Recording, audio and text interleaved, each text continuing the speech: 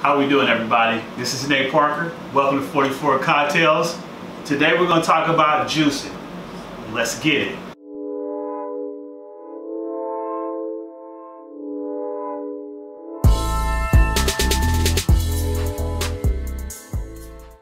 So, well, I guess we can break it down like this.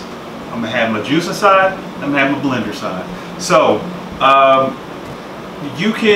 with the juicing side, you can have your handheld juicer, or you can have the big boy juicer that can produce a lot more faster than the handheld juicer. So in my time of juicing, if you're just doing, let's say maybe 5 or 6 or 7 cocktails, then the hand juicer will work perfectly for a few people. But if you have like multiple people coming in and you know you're going to do a vast amount of juicing, I would suggest go with that. Go with the big juicer. Now with the big juicer, you can do. I do all my citrus, grapefruits, lemons, limes, oranges, things of that sort. Now I found out with my blender, I can do my pineapples, I can do my watermelons, I can do bell peppers.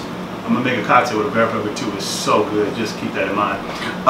But when you do use a blender, you'll have like pulp and excess from those fruits, so I suggest getting a nut bag. What the nut bag does is you pour it in and it'll strain all the excess so you can just get the juice from the fruit itself. And I love using fruits, fresh fruits and vegetables, because I use the honey in my cocktails, and the fresh fruits and vegetables, it's a lot more cleaner cocktail. Plus with the premium spirits, you're going to get a better taste, better quality taste, and a better feel for the cocktails. So that's why I love doing it. So that's kind of it on the juicing part. It's very simple, very easy, and have fun with it. Talk to you later.